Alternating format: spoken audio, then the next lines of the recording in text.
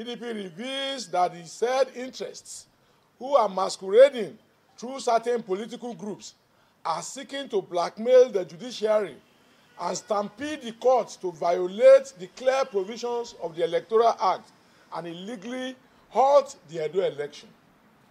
Nigerians are already aware that Section 87, subsection 10 and subsection 11 of the Electoral Act clearly prohibits the courts from restraining the conduct of party primaries and general elections by the Independent National Electoral Commission, INEC. Our party holds the APC responsible for the burning of the head office of the INEC in Akure, Ondo State. Our party says that information available to us indicates that the heinous act was perpetrated by the agents of the APC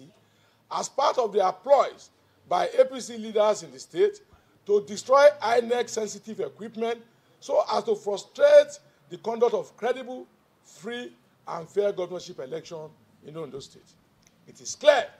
that the APC has been in extreme fear in Ondo State over the soaring popularity of our PDP governorship candidate, Èyí la fẹ́, Èyí tá yọ̀, Èyí ò wá, Èyí Olúwa.